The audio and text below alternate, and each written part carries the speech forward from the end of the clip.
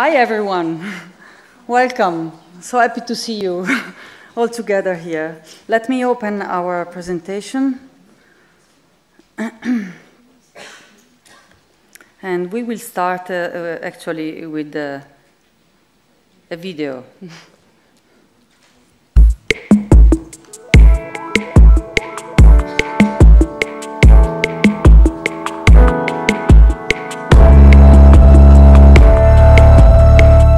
Yes, I'm familiar with that and with some Wikipedia-related projects. Our first experience was with the actual creation of open educational resources for a program on tourism and hospitality. Yes, I have heard of it. I heard about it when I started working at the Writing Center here at the university. Yes, I have heard of open education when I started working at the Academic Literacy's Writing Center at Nelson Mandela University.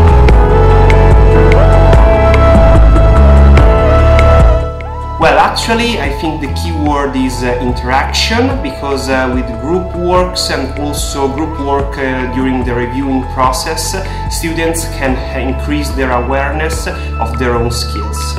I would like it to be an easily available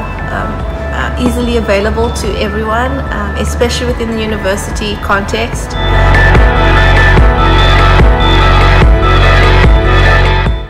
Open education aims to improve access to education. If people in South Africa had access to education and to learning materials, it would create such a reality where education is accessed by everyone and anyone who wants it. And also we'll be more able to create our own content and add to the knowledge base, instead of thinking that only one day when we graduate to have a professional career will we be able to do that. And open educational resources is a really spectacular thing, and it gives teachers the flexibility of actually creating content which is, you know, fully furnished for themselves, if you will. I love you guys. You guys have a blast in the conference. You guys are doing, all of you guys here, all of you guys that are watching this, I love you with all my heart, because you guys are actually helping us, helping people like me. Bye. Good night.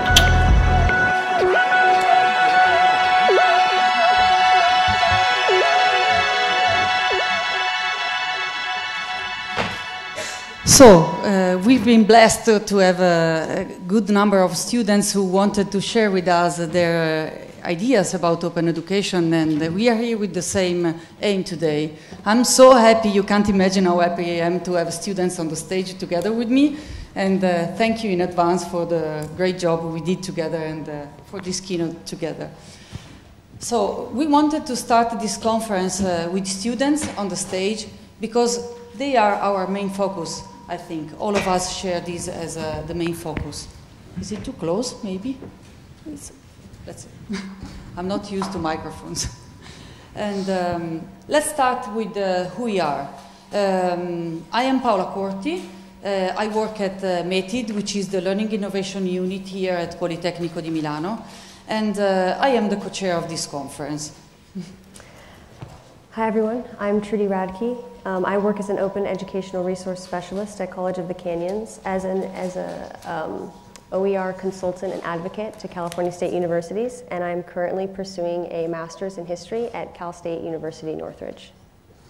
I'm Giulia Boggiali. I'm a computer engineering student here at Politecnico, and I'm also a member and currently vice president of POL, which is the Politecnico Open Unix Labs. And I'm Robert Queckenberg. I study comparative literature at the Ruhr-Universität in Bochum, Germany. And there, with other students, I initiated the Hermione project, in which students become teachers and teach their fellow students.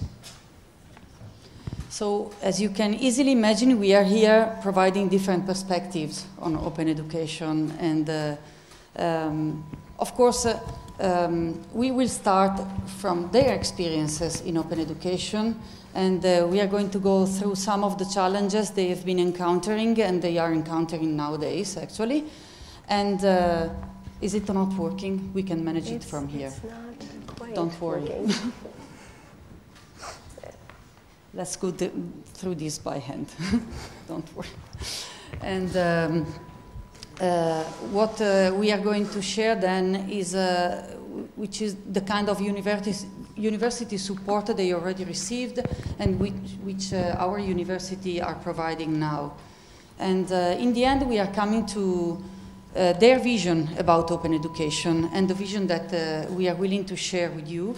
And actually, we are going to involve you in that because you've been given a small paper note, and we are willing to ask you if you want to write down during the keynote, which is your vision about the future of open education.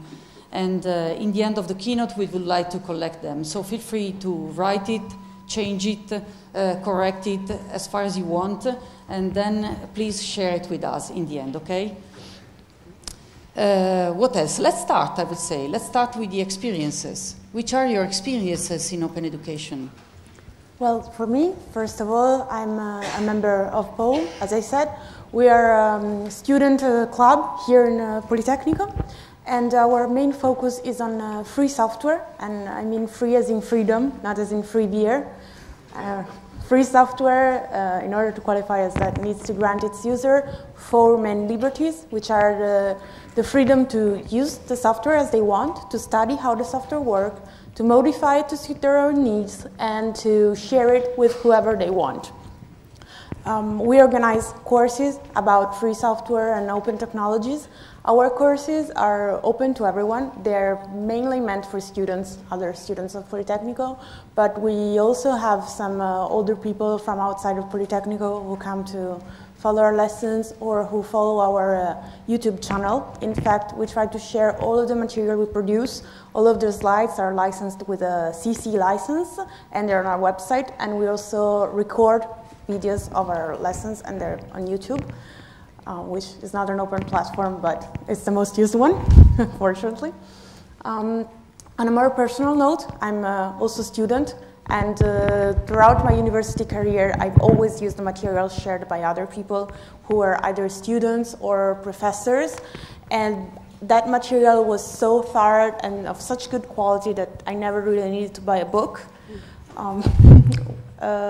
One thing I noticed is that not much of that material had a license, and I'm afraid it might be because people are not even aware of the existence of licenses.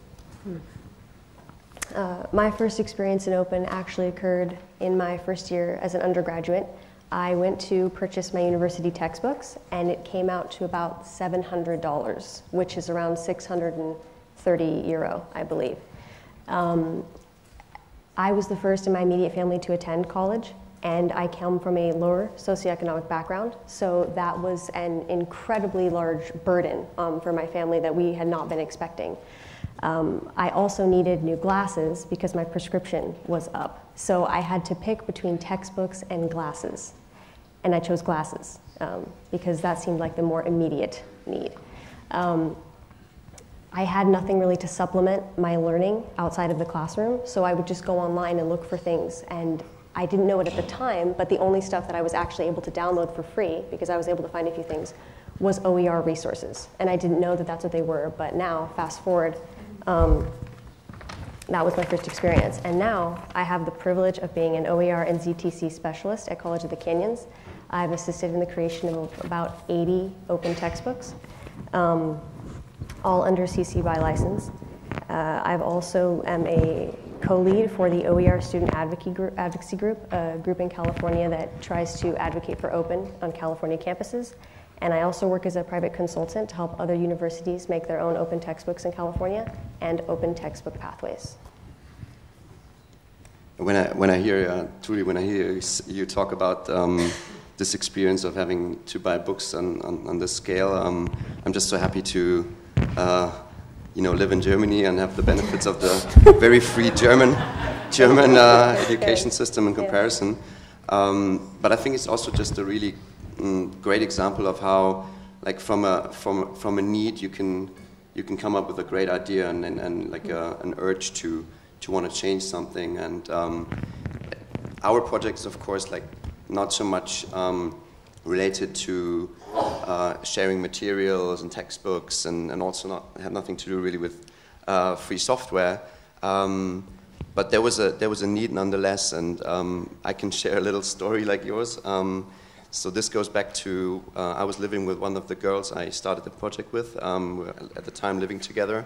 And we often had this conversation that when, you know, we've just written a paper and we thought it was really good.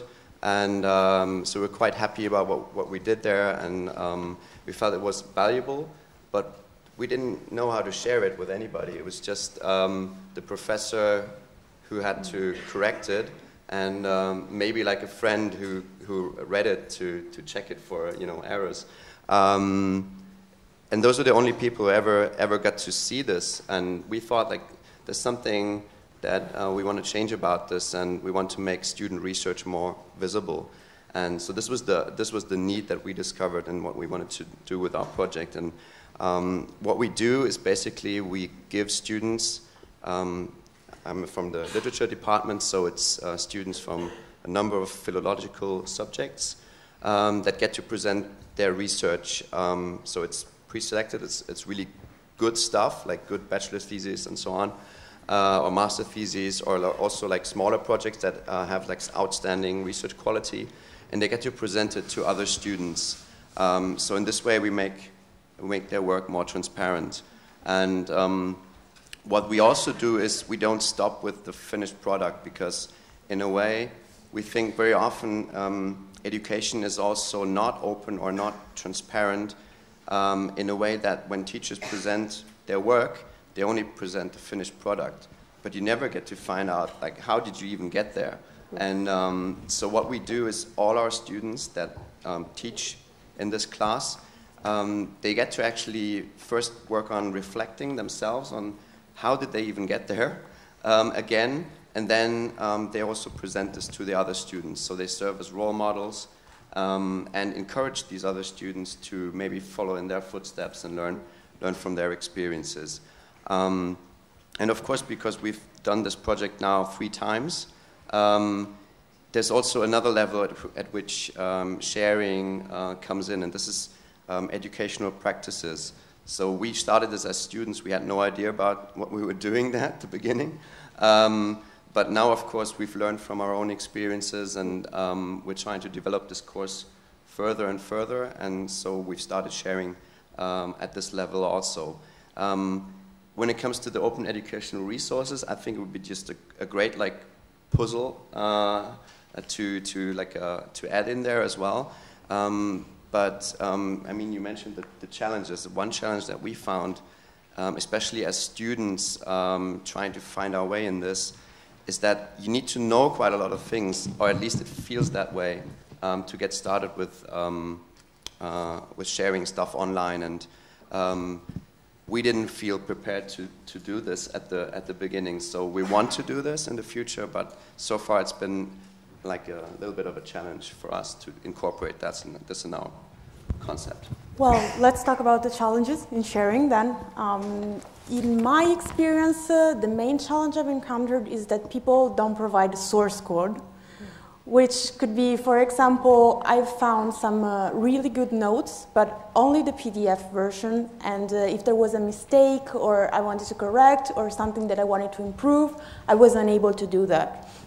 I think in order to be really open, you need to not only provide the editable version of your work, but also all of the tools that another person is going to need to improve and continue working on that.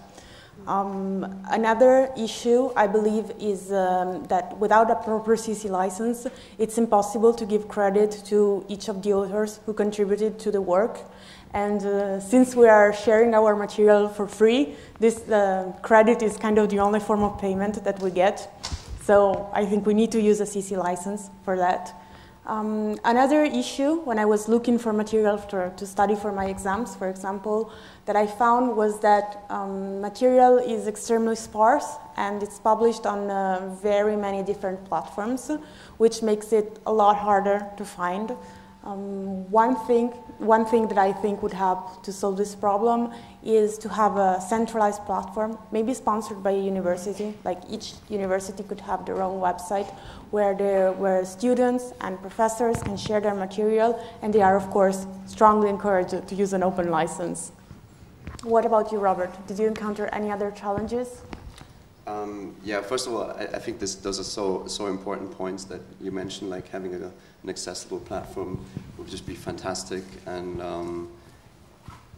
I think there's maybe one other challenge, or like one reason why we found it so challenging in our situation to use this more, and that was that we didn't design our project in a way with this in mind. And when you want to do it like retrospectively, it's so much harder because like also in our case, it's not just one teacher, it's this group of students. So we'd have to run after everybody and get their consent and also just rearranging the material afterwards, like in a way that it's openly shareable. It's just really hard. So I think one takeaway from this is that you really need to make sure that you design it for sharing from the beginning, and that's one thing that we want to do in the future. And this is, I think, something that also applies to whichever other person you want to encourage to participate in this movement. You gotta reach them at a point where they can still design whatever they have planned in this way. Well, yes, I agree. Instilling an open culture at the beginning of a work would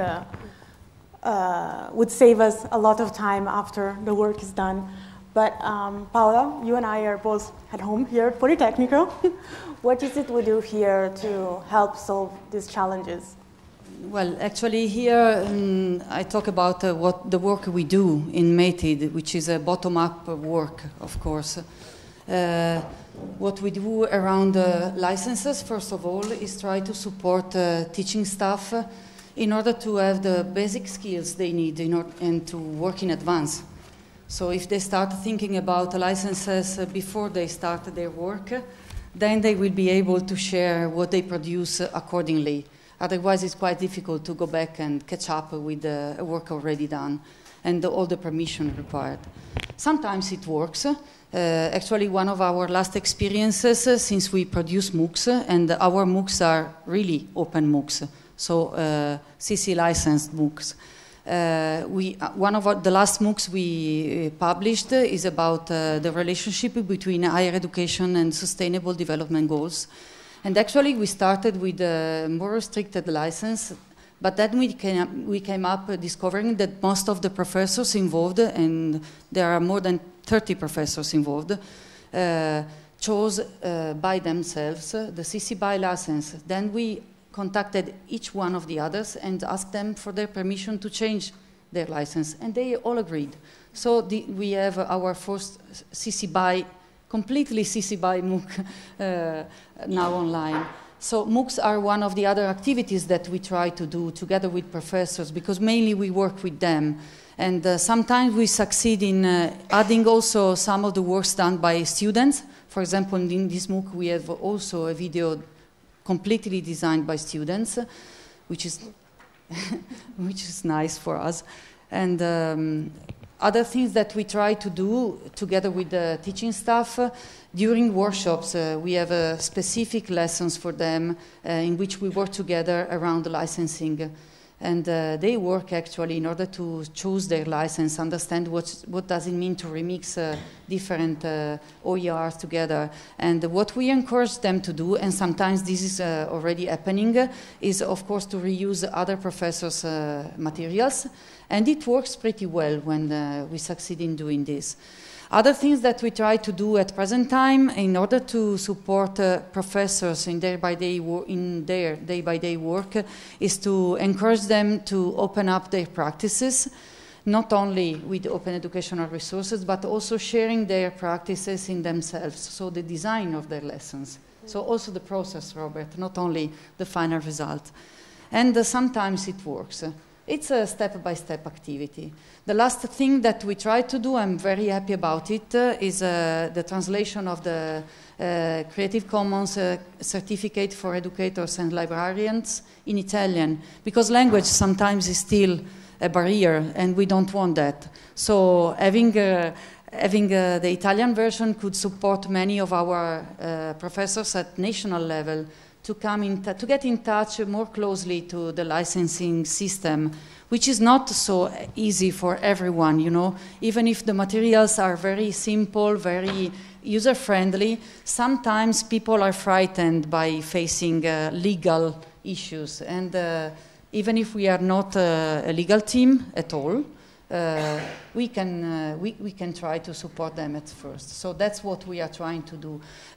What we want to do in the future, since we are reaching that point, is to have a larger involvement by students, because professors have a limited amount of time. So we certainly understand when they have problems in knowing better how to deal with licenses, okay?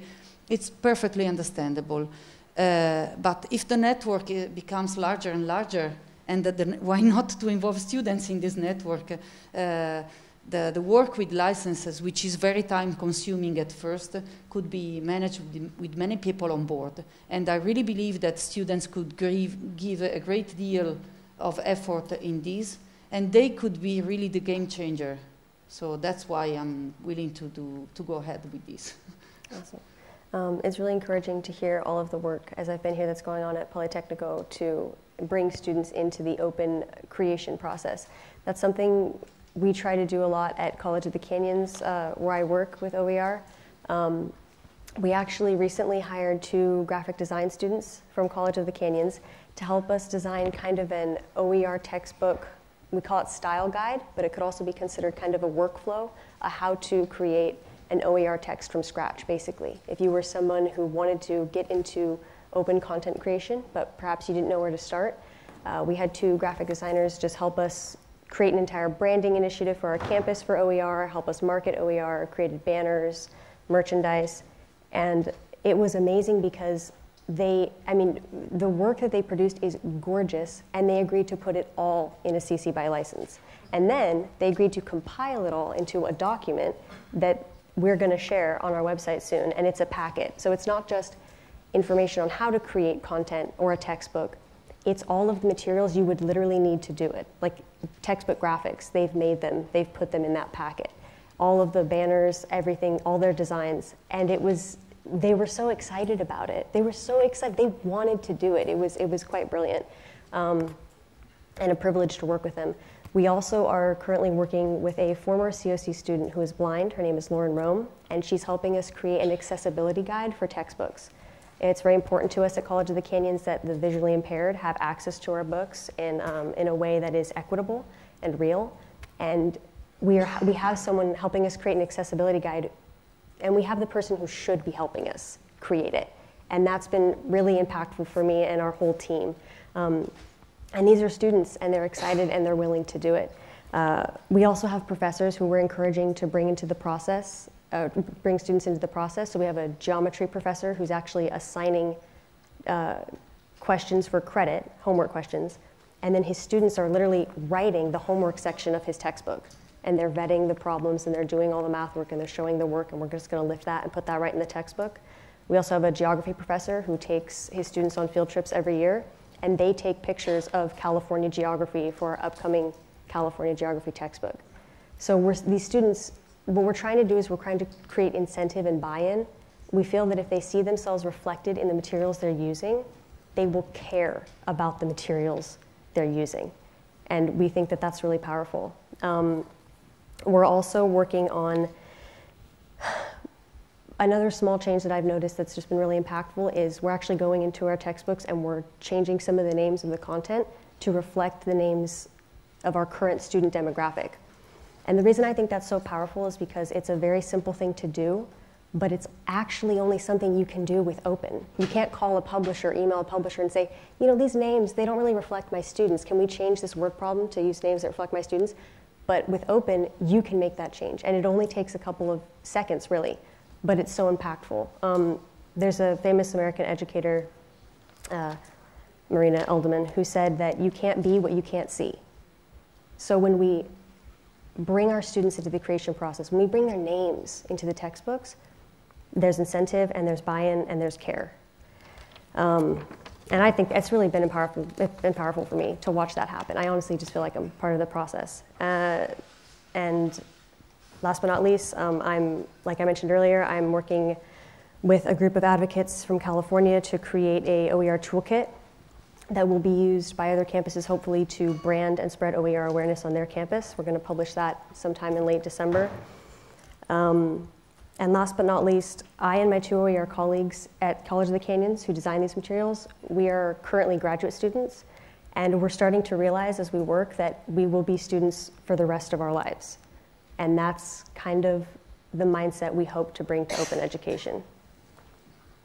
Thank you, Trudy. So if all of us are going to be students for the rest of our lives, now it's maybe the time to go forward and move to the vision for the future. And what about you, Robert? What is your vision on that? Well, I think after that very inspiring stuff by you, Trudy, maybe it's a bit tough act to follow there. But I mean, when I think about also the kind of stuff that we shared, and we talked a lot about this together, I think there's some common denominators. Of course, it's about access, about transparency, but I mean, we're all students. To me, it's a lot about empowerment, really. And we've had this before. Like actually, this morning, you know, we heard about how the relationship between education or the university and society is evolving and changing, becoming more complex. And I think in this day and age, we need, more than ever, we need active citizens. And if we want active citizens, we need to have active students in our education system. And so what I take from working with you and thinking about this really is an encouragement that there is an open future possible in which everybody can contribute and everybody has a place to shape this, and not just the education, but then society at large. So maybe we can think about some practical roles that students could cover, something like being co-creators of content, which means working on homeworks to support professors in designing texts, supporting them in preparing examinations also, or to improve them, share their already done exercises with others through licenses so that they could be reused for different activities instead of getting lost in time and wasted in a way, you know.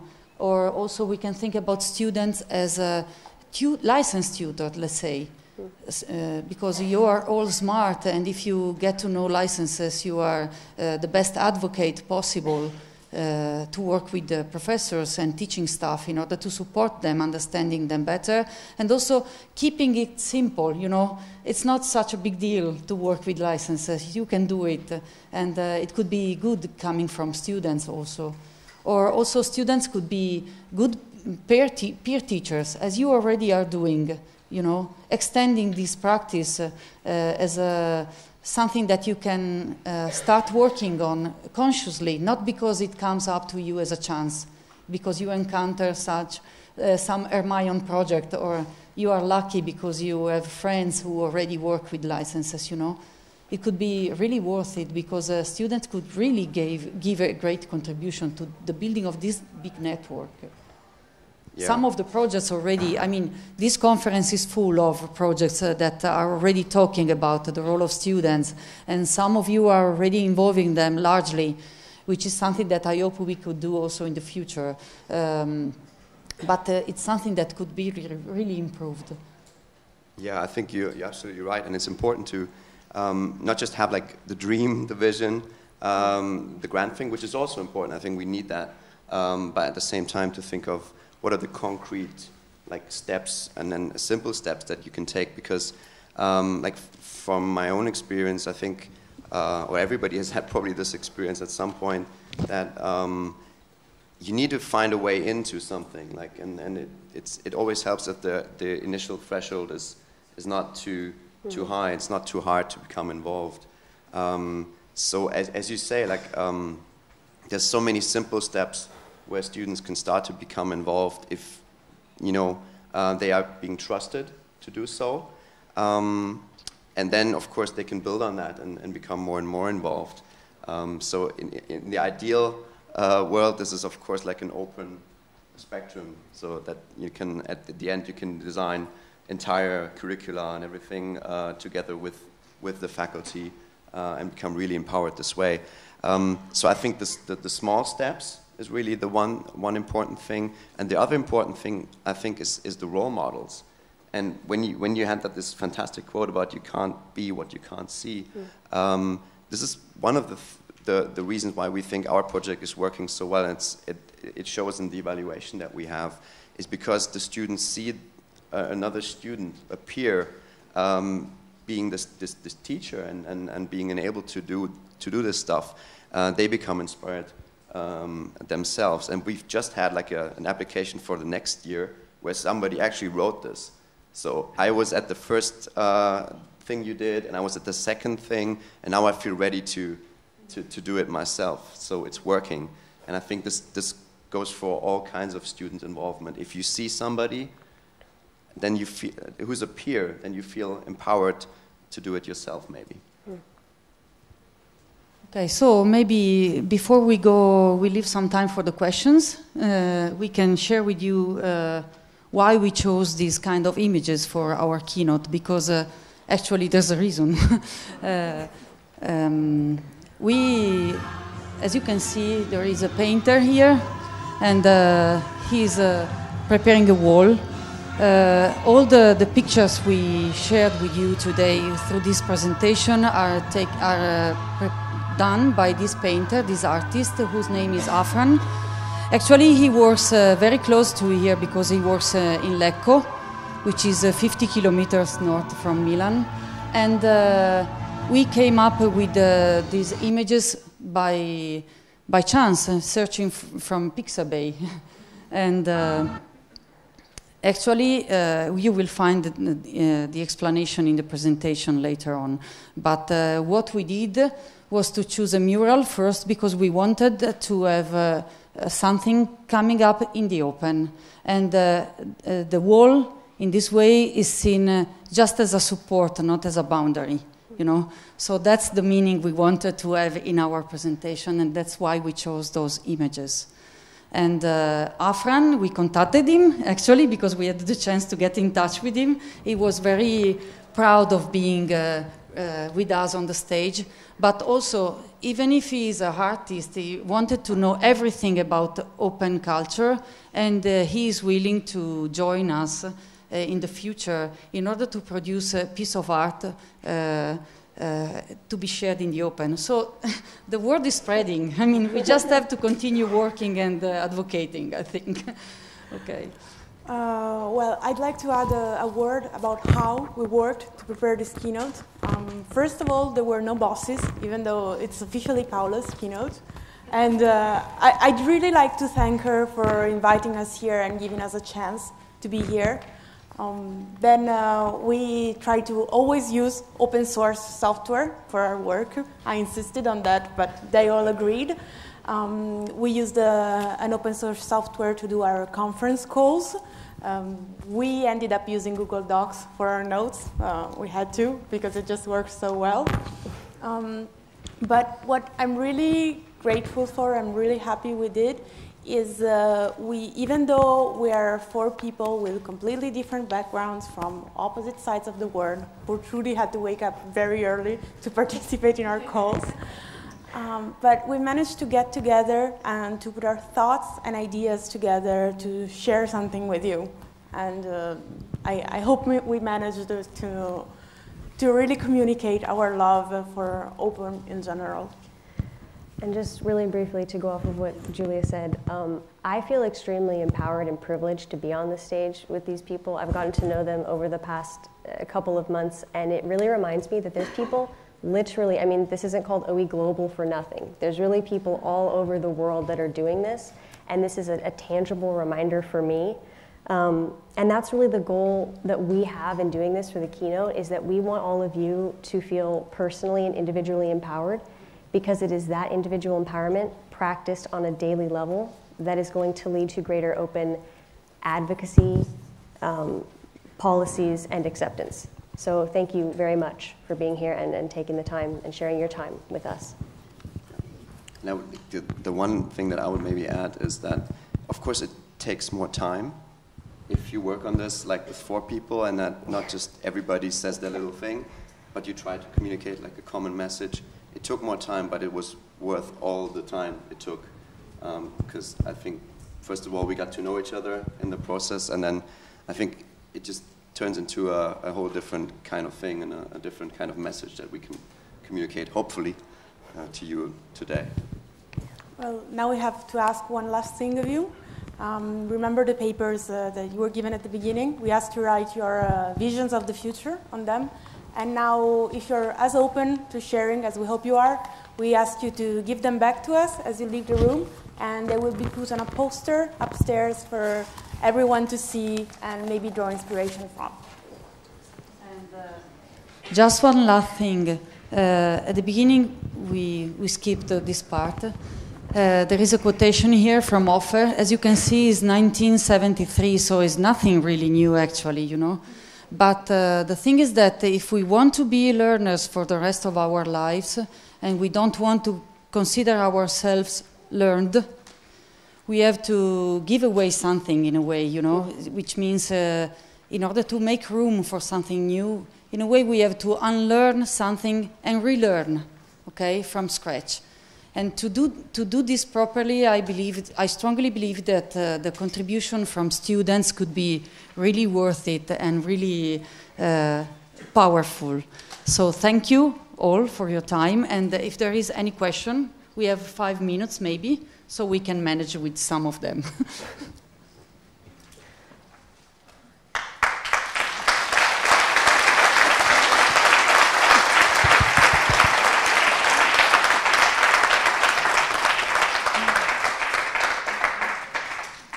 Is there any question? Okay, I can give you the microphone.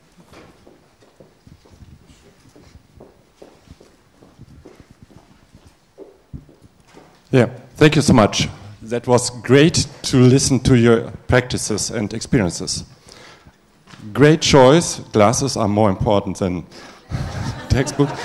Also, good to know that now there is the very first CC BY MOOC available. If you have one wish from your university, what would it be?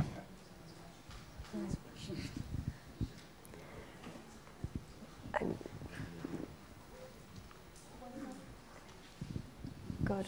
Whoever wants to start is welcome. Is this being recorded? Yes. Actually, yes. Hopefully.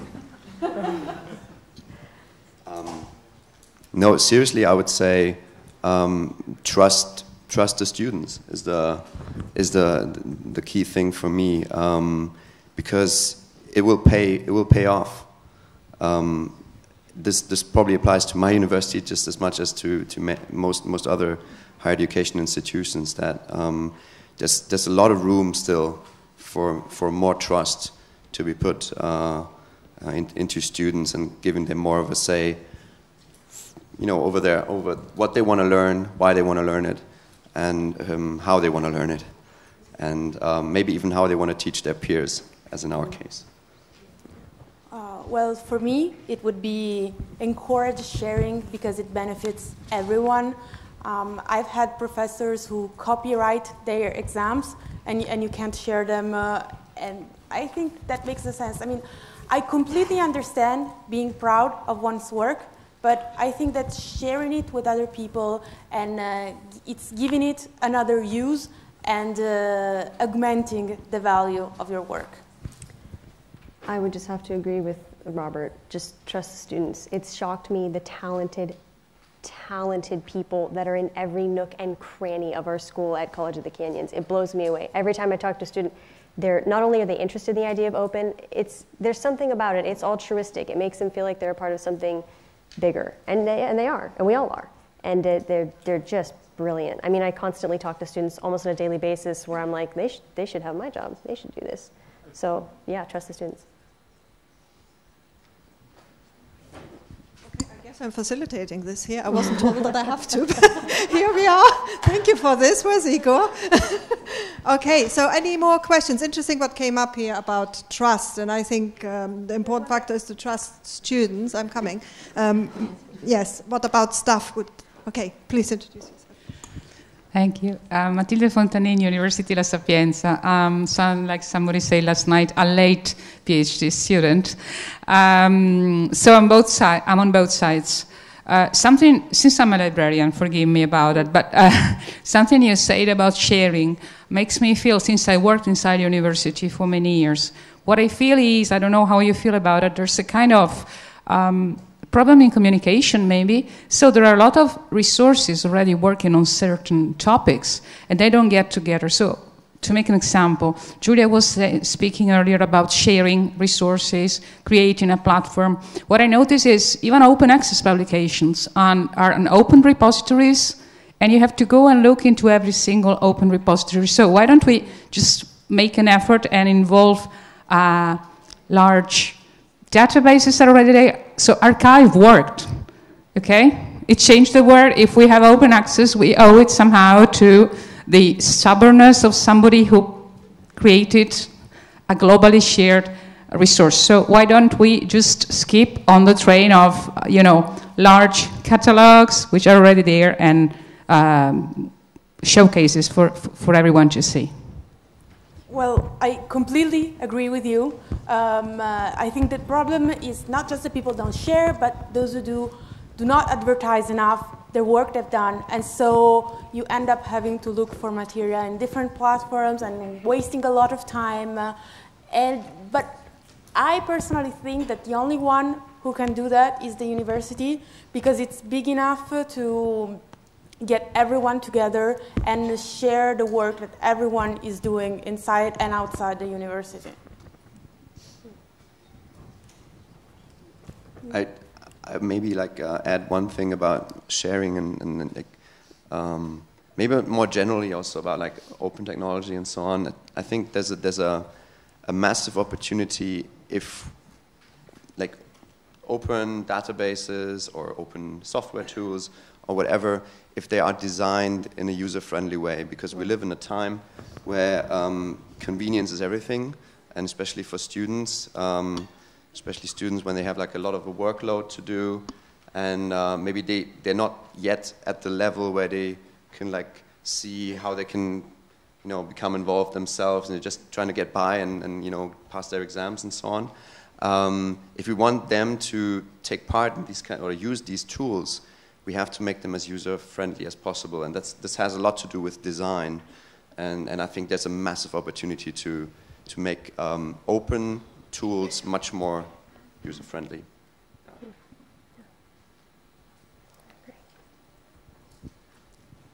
So if there are no more questions, I think that our time is finished. So thank you, everyone, and thank you, first of all, for your effort.